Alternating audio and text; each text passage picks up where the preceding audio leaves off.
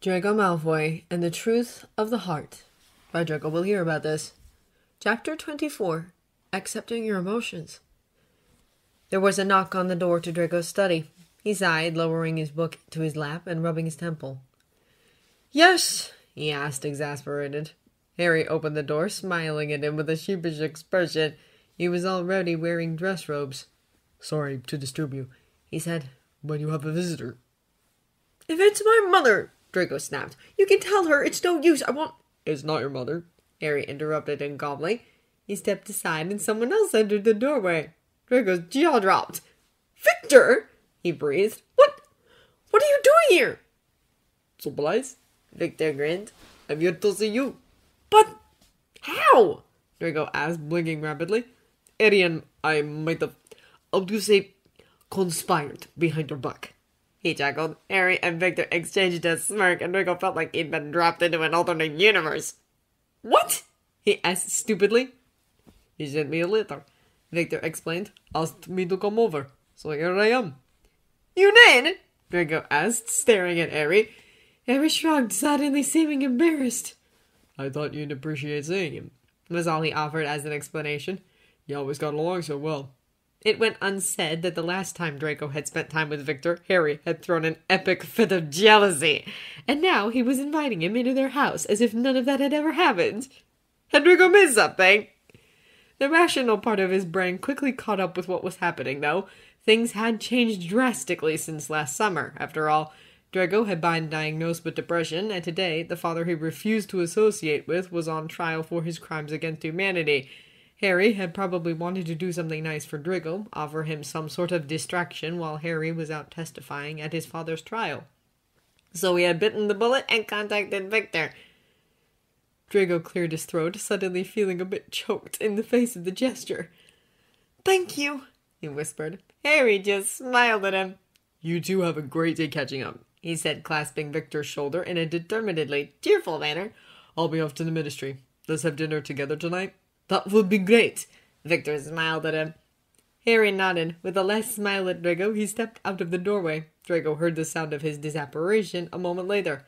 "I can't believe you're here!" Draco shook his head, putting his book onto his desk and getting to his feet. "I'm sorry I haven't been writing much. Don't worry." Victor shook his head. "Harry told me you haven't been feeling well." Draco sighed, shrugging. "It was hard to explain in a letter," he muttered. "I'm here now," Victor chuckled. "I will listen if you want to talk, and if you don't, I can talk." Draco smiled at that. He crossed the distance between them to pull him into a tight, heartfelt hug. When he let go, he suggested, "Want to sit outside? The weather is nice today, and Harry and I put up sunscreen charms so I don't burn the coal from each ray of sun." "Oh, thank Marlin," Victor laughed. "I spent my year in northern Canada, you remember. I need to watch out." Draco laughed, and they moved outside, with a short stop in the kitchen to get them some cold juice. When they were reclining in the lounge chairs Harry and Draco had chosen for the terrace, they started chatting amiably. Victor told him about his team and about Canada, about home and about Stoyan and Audrey. When he felt comfortable enough, Draco started talking too, about what had happened throughout the last year. The way they'd been in hiding for most of the time, and how there had been more than one close call. He told him about the run-in with his father and his aunt. He told him about the final battle, and about Harry walking into his death, stumbling over that part. He told him how he had been feeling detached ever since the war had ended, and how Healer Jones had diagnosed him. All the while Victor listened, not interrupting, not asking disruptive questions.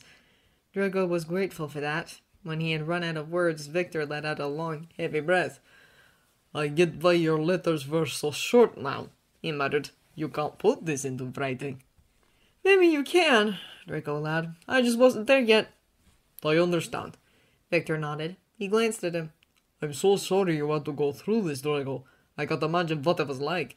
All I know is that you are really, really strong. To survive all of this and keep fighting even now, you have my respect." "I don't feel strong," Draco frowned. "You are." Victor shook his head. "You just don't see it." Draco didn't answer, and Victor sighed. He took a sip of his drink, then he said, "There was almost no information on what was happening in Britain throughout the war. Papers in Canada or Bulgaria wouldn't print anything. I mean, I knew what was happening. After all, I had fled from Fleur's wedding myself. I heard that the ministry had fallen, but the press didn't print it. I had no way of knowing what was happening, or if you were alive. I couldn't contact you either. I tried writing to Fleur once, a couple of months in, but she said she didn't know anything about you, and asked me not to write anymore because it was dangerous. He took a deep breath. Then the papers in Canada reported on the Battle of Horcrux, and information finally leaked out of the country. They only mentioned Harry, though, so I sent Vulcan to you hoping that he wouldn't return with the letter unopened, or with a note from your relatives or Harry, telling me that you died at some point, months ago. I'm sorry, Draco sighed. I wish I could have kept you updated, but... I know, Victor shook his head. You didn't want to put me in danger, it sucked, is all. Draco nodded, and he sent a soft smile at him.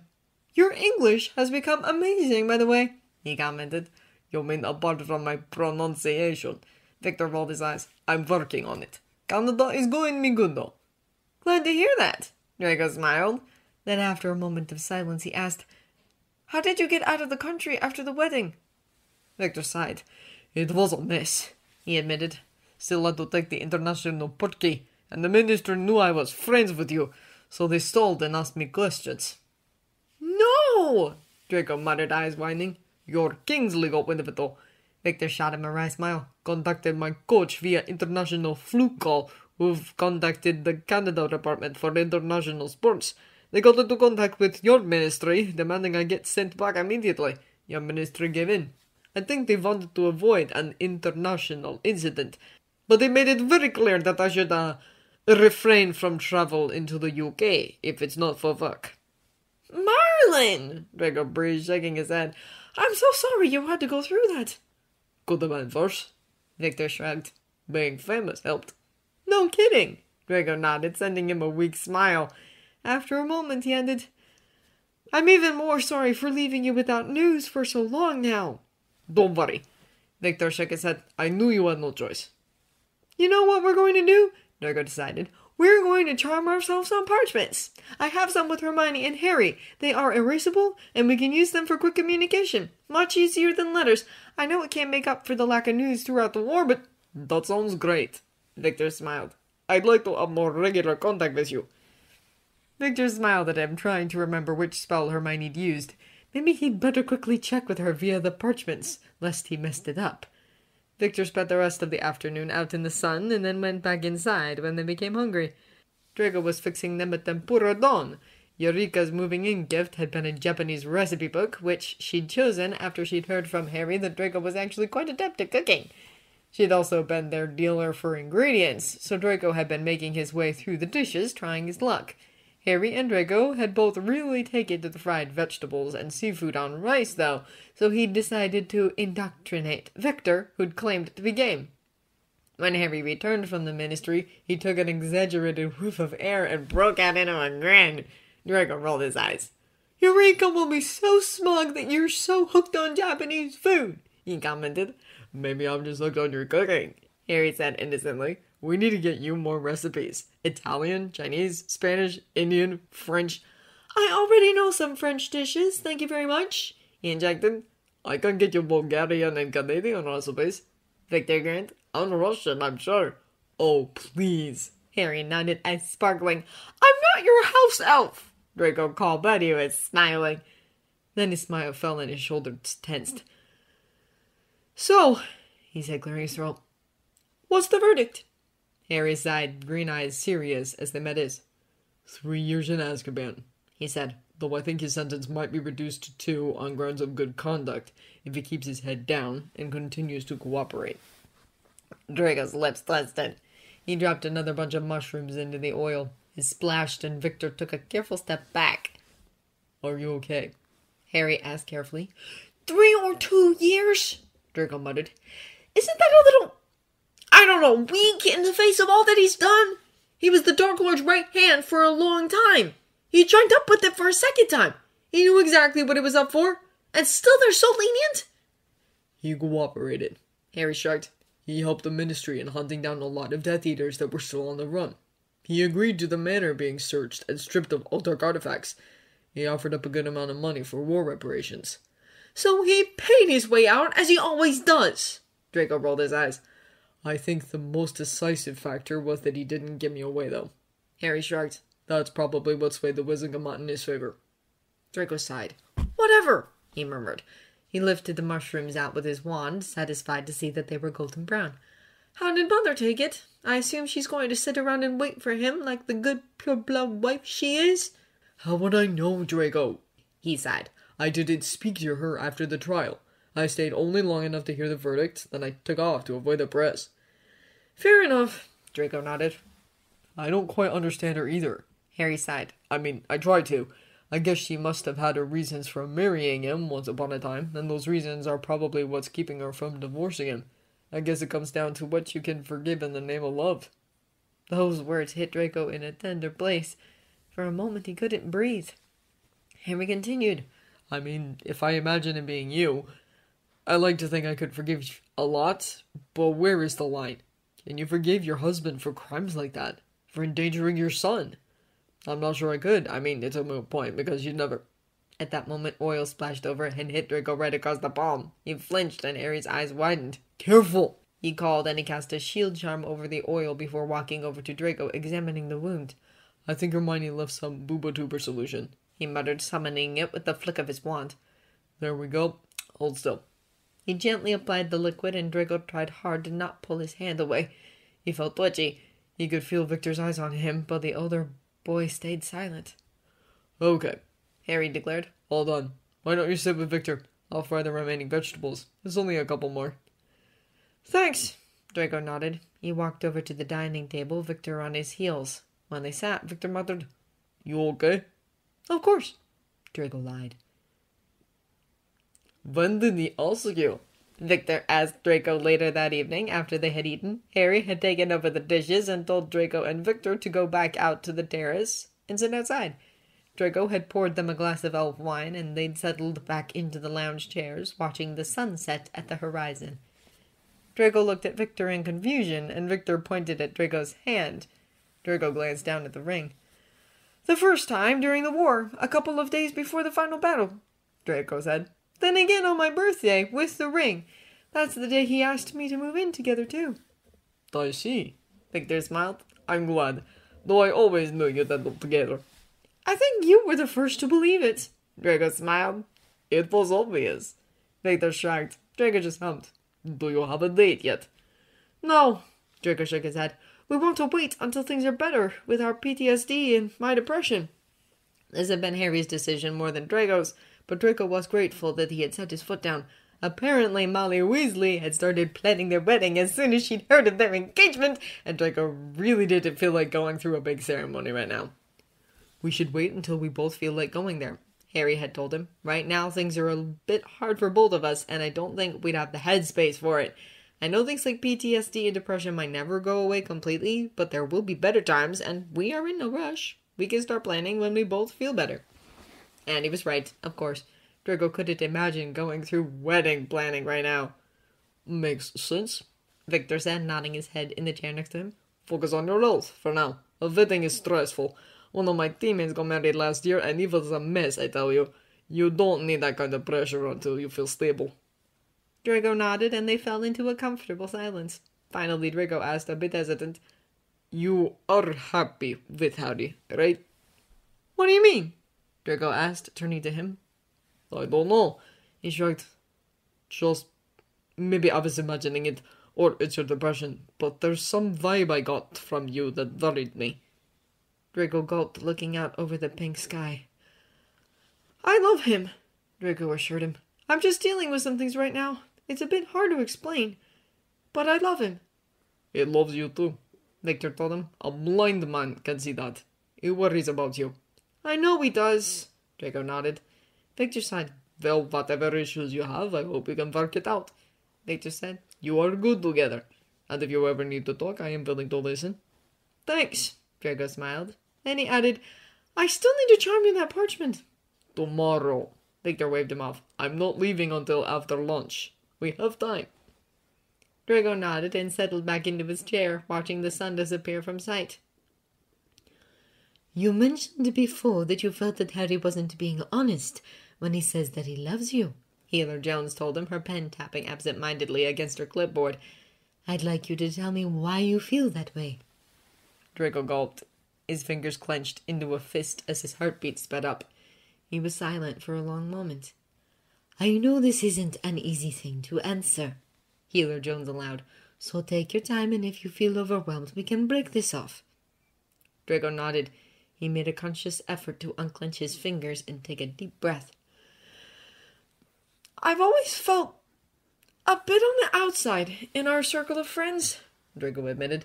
"They were all in Gryffindor and I was in Slytherin. Harry spent more time with them, and when it came down to it, they seemed to listen more to each other than to me. I often felt replaceable." "What gave you that feeling?" she asked. "My opinion was often disregarded," Draco said.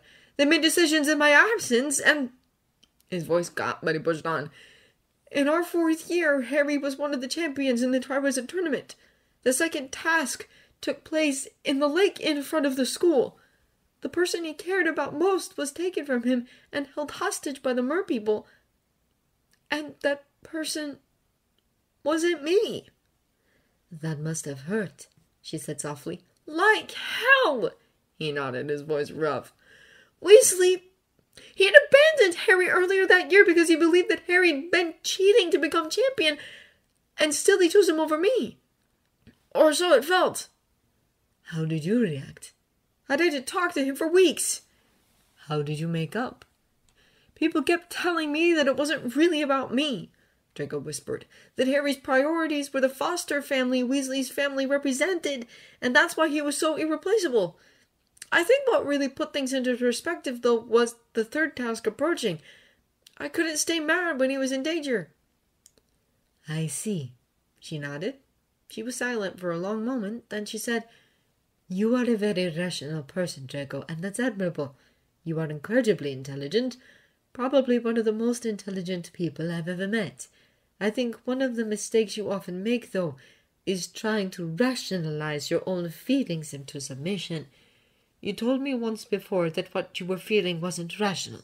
Even if you can't understand it, Draco, it doesn't change the fact that you feel it. You shouldn't feel guilty for emotions that you don't perceive as rational. You have to learn to accept your emotions. You did the same thing when you forgave Mr. Potter back then. You did what made sense to you and suppressed the hurt and anger you felt, and now it's all coming to the surface again because the wound never really healed." "So what you're saying is that it was a mistake forgiving him?" Draco asked, frowning. "No." Healer Jones shook her head. "Not at all. You did what you thought was right back then, and it might have been at the expense of your own healing process to some extent, I think." Draco frowned, taking that in. Healer Jones watched him. Then she asked, "Do you think you might have done the same thing on other occasions? Post your emotions down to keep the peace between you and Mr. Potter?" "Constantly," Draco said without thinking. "Throughout the year we were in hiding, or—" He gulped before adding, "after he walked into the forest." "That's another thing you haven't forgiven him for," she observed. "It's not that I'm angry," Draco shook his head. "Aren't you?" Healer Jones raised her eyebrows. "Because it would be understandable if you were. Don't suppress your emotions, Mr. Malfoy." He took a deep breath, closing his eyes. "Fine, maybe I'm a little angry," he admitted. "But mostly I'm disappointed. And hurt." "Because he left you behind?" "Yes." "It comes back again to you not believing in his love, doesn't it?" "Exactly." Draco felt his eyes sting. He kept them pressed firmly shut by his lip.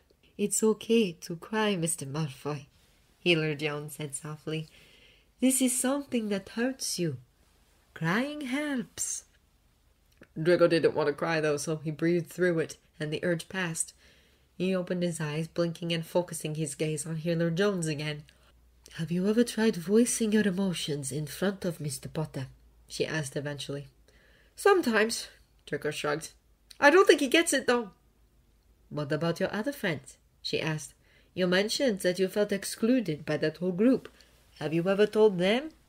"I told Weasley," Draco snorted. "That was easy, though. We never got along." "How did he react to that?" "He basically said I was seeing things. He thought Harry and Hermione were both obsessed with me." That might indicate, though, that it's just a matter of perception. She nodded. Have you considered trying to talk to your other friend, Hermione? No, Draco shook his head, and I don't want to. Why? She asked, surprised. She might be able to assuage your fears a little. She might also confirm them, Draco pointed out. I'm not going to poke a sleeping dragon. She regarded him curiously. You seem to be really scared of losing your position in this group, she pointed out. Why is that, do you think? Draco shrugged. I'm not sure, he said. His heart was pounding. She waited, but when no further answer was forthcoming, she continued. You have known these people for 7 years. You've gone through hell with them. You were engaged to one of them, and from what I have heard and can divulge, Mr. Potter seems to truly care about you, at least from where I am standing. And yet you seem terrified that with one wrong word, they're going to decide they've had enough of you. But in my experience, this is not how relationships like these work. So it does make me wonder how you have developed this fear. Draco shrugged. His heart was still pounding. I told you, he said, his voice small. I always felt like an outsider. Did you also feel insufficient in some way? She asked. Yes, he said without hesitation. Obviously, my father was a Death Eater. That doesn't reflect on you. Please go back in time and tell 11-year-old Ron Weasley that. So he gave you grief about it? Only constantly. So you felt that because your father was perceived as a bad person, you had to be one too? Is what people thought of me. A self-fulfilling prophecy, so to speak. Maybe. But you didn't turn out like your father. You were the opposite of him, if I might say so, she pointed out. Why do you still feel insufficient? Draco had no answer to that, so he shrugged again. The silence stretched on between them. Here's what I want you to do until next week, Draco, she said. I'd like you to make a list of all the things you like about yourself. 10 things or more, if you can. Please don't view this as an exercise of narcissism. You have real issues of self-worth and self-confidence, and I'd like to work on those. Maybe if you learn to see the good in yourself, it will be easier for you to believe that Mr. Potter does love you, even if he did make some mistakes along the way. Okay, Draco frowned. What if I don't find 10? Then come back with what you have and we'll think of some more together, she said. Don't ask anyone for help, though. This is for you. I don't need to hear what Mr. Potter loves about you as much as I enjoy a good romance. Okay, he nodded, smiling a little. I'll see you next week, Mr. Malfoy. She nodded. Good job today. He didn't feel like he'd done a good job. He just dug up so many things he had buried deep inside, and now he felt wrung out and confused. But maybe, he reflected, that was the point of this. You have to learn to accept your emotions, Healer Jones had said. What if you didn't like your emotions, though? What if they didn't add up to the person you wanted or needed to be? We've got letters from Hogwarts, Harry told him when Draco came down the stairs in the morning. He had almost finished setting the table, and Draco halted in his steps, staring at the 2 letters that were ominously sitting next to the pot of tea. Hogwarts, Draco replied. It's probably McGonagall asking whether we want to come back to complete our Newt year. Harry shrugged. I met her at the Ministry a couple of times. She told me to expect mail. Oh, Draco nodded. Harry put down the toast on the table and sat, and Draco took his own seat, staring at the letters as if they would burst into flames. Do you want to go? Draco asked. Harry bit his lip and caught his eyes. Not really, he admitted. Kingsley offered me a position in the Auror trainee program coming August. Both me and Ron, that is. Oh, Draco nodded. He'd expected as much, but it still felt weird hearing it. I said I would speak to you first, though, Harry continued. The place will still be there if I go to Hogwarts with you. So if you want to go and want me to come with you, I will, Draco. Or if you don't, the Ministry will be happy to make an exception for you, too. I'm sure they can fix you up with a position in the Unspeakables trainee program. Draco considered it, then shook his head. I think I want my notes, he sighed. I enjoy studying, and I can't imagine going to work in only a couple of months. You could also take a break, Harry offered. We don't need the money. Everyone would understand. I think Hogwarts is a good idea for me, he interrupted him. I'll ask Hermione what she plans to do, but even if she's not going, Ginny, Ryan, Eureka, and Luna will be there. I'll be fine. Harry stared at his plate. Then he shook his head. I'll tell Kingsley to wait for a year, he said. Then we can... Harry! Draco sighed. Don't! Why not? Harry frowned. Do you really want to go back? Draco asked. Like, really? Harry hesitated. I mean, if you weren't going, I wouldn't consider it, Harry admitted. But I don't want to be apart from you for a whole year. It won't be a whole year, Draco said. It's from September to June with 2 holidays. And there's always Hogsmeade weekends. It's still too long. Harry shook his head. We've never been apart for that long. Yeah, well, we've been living in each other's pocket for the past year, let's be honest. Draco sighed. If you look up the word codependency in a dictionary, you might find us as an example. So maybe this isn't the worst thing that could happen to us. Harry looked hurt at that. He was staring at Draco. Do you want to get away from me? He asked sharply. No, Draco sighed. We're supposed to be stronger than this. You want one thing, I want another thing. Even if we end up living apart for a couple of months because of that, we should come out of it all right if we want to make this work. We want to get married and want to make it last. We can't just hold back all the time and follow the other around. It's unhealthy. There. Feel your emotions. Don't hold back to accommodate Harry. Heather Jones would be proud. Harry, though, looked upset. What he said, though, was... I guess that makes sense. His voice was small. They ate the rest of their meal in relative silence. Draco took up the dishes after, and Harry disappeared upstairs for a while. When he came back down, he slipped into his shoes and robes. I'm going out for a while, he said, not looking at Draco. Ministry? He asked. No, Harry asked, hesitating. Then he said, Heather Jones. But our next meeting is Friday, Draco blinked. I know, Harry said, meeting his eyes. Draco's heart dropped when he saw Harry's eyes were red. I asked for a last-minute meeting. Oh, Draco muttered. I'll see you later. Harry breathed, and then he was out the door. Draco stared at the spot he disappeared from. He knew Heather Jones offered emergency sessions, but neither of them had ever had to take her up on the offer. Draco stayed in the kitchen for a long time, feeling rooted to the spot, and horribly, horribly guilty.